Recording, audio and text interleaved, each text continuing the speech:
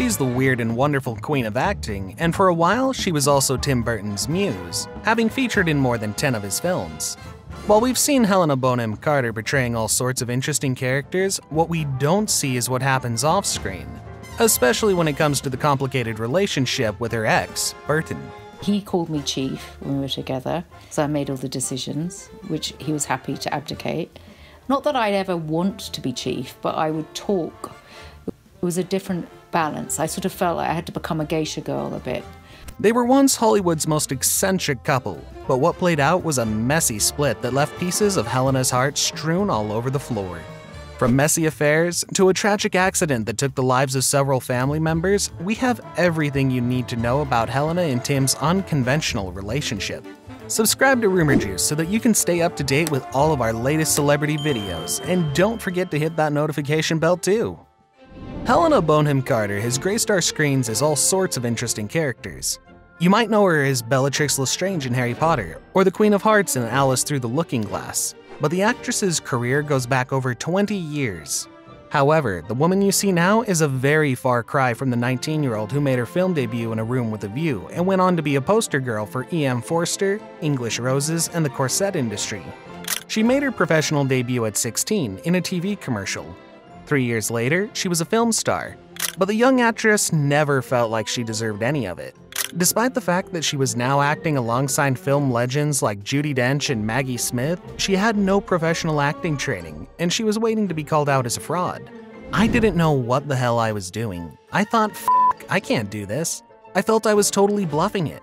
Now I'm much easier with it because I'm fundamentally happy. As her career began to take off, the actress refused to move out of her parents' home. She never felt the need to go and do the grown-up thing and live on her own. She loved her parents and had an incredibly close relationship with them. However, when she turned 30, the time finally came for Helena to make the big move. She'd also had plenty of boyfriends, including a relationship tabloid scandal with Kenneth Branagh. Back in the 1990s, actor and director Kenneth was married to the English actress Emma Thompson. Then he met Helena and it was goodbye Emma and hello to divorce papers.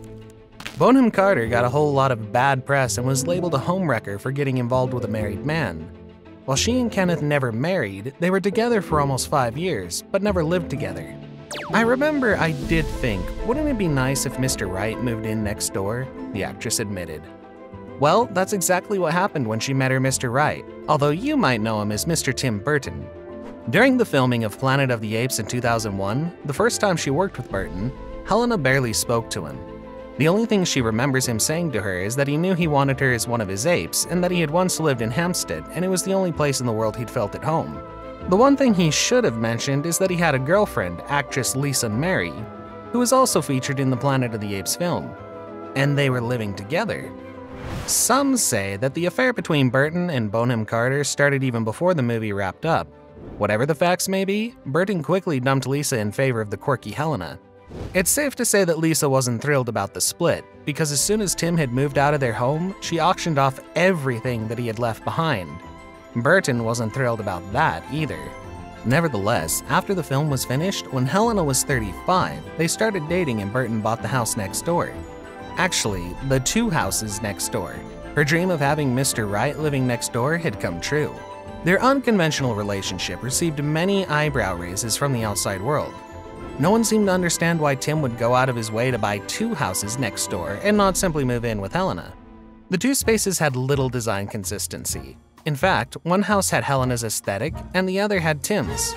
We have a big house. We did have little ones, and now they just looks like a big house, which has no interior design constancy whatsoever. You know, okay. There's a bit that looks a bit like me, which is tasteful, which is bizarre.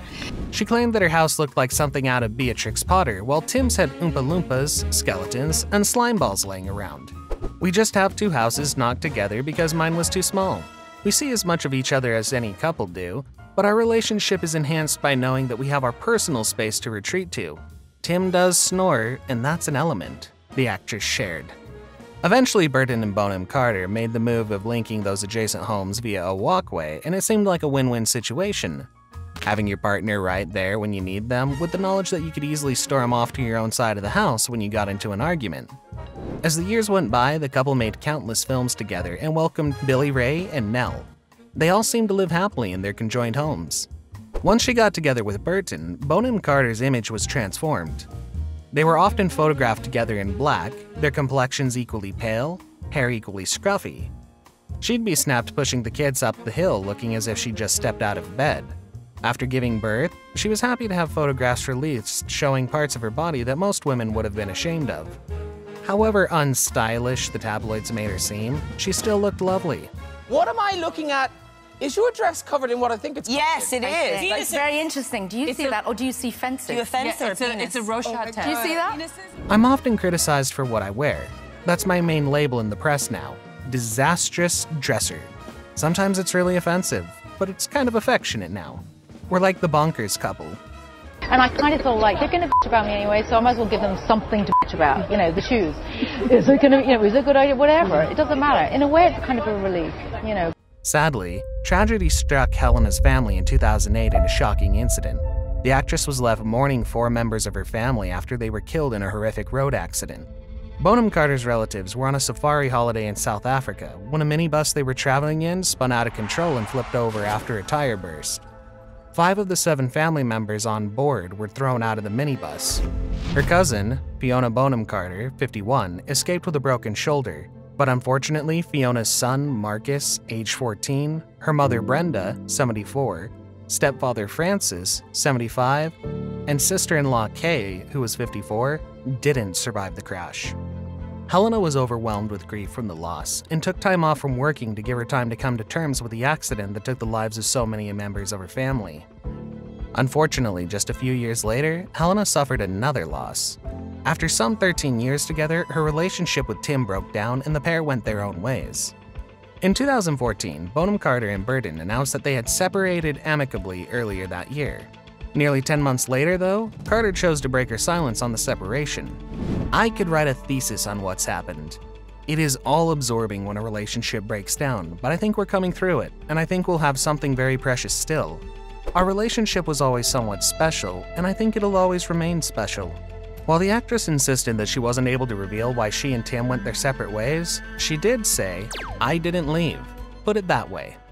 The actress further explained that just because a relationship came to an end shouldn't mean that it wasn't successful. She admitted that sometimes a couple just isn't meant to be together forever. However, she still considers their relationship to be a massive gift because they gave each other wonderful memories, 2 children, and a whole lot more. And then finally, Tim Burton, who is my genius, and thank you for the big-headed queen.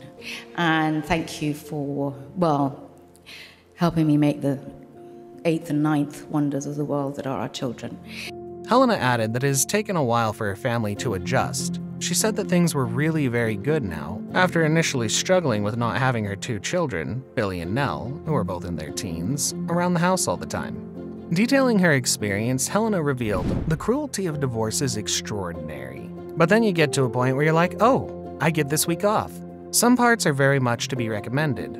While the couple never married, after being together for 13 years, it makes total sense for the split to feel more like a divorce than just a simple breakup. While it was a tough adjustment for everyone, the actress was able to mend her heart and move on. In fact, she describes how she met her new boyfriend to be a happy accident. "I'm very happy with someone else. It's been a bit of unexpected magic in my life," the actress confessed. Love is the best, and you're lucky to get it. Helena's current partner, Rydag Holmboe, aged 33, and 22 years her junior, met at a wedding a couple of years ago. While you might be shocked at their age gap, it's not something that bothers her at all. In fact, she describes him to be an old soul in a young body. What more could a woman ask for? She explained that the wedding was totally random and they both almost didn't end up attending. It was one of those moments that was so chance and ended up determining so much. A really happy accident, and it's an amazing thing. When it comes to moving on, Helena admitted that she grew tired of grieving her relationship with Tim and knew that she had to put it behind her. She now leads a happy life with her new boyfriend, and it seems like things couldn't be better for the actress.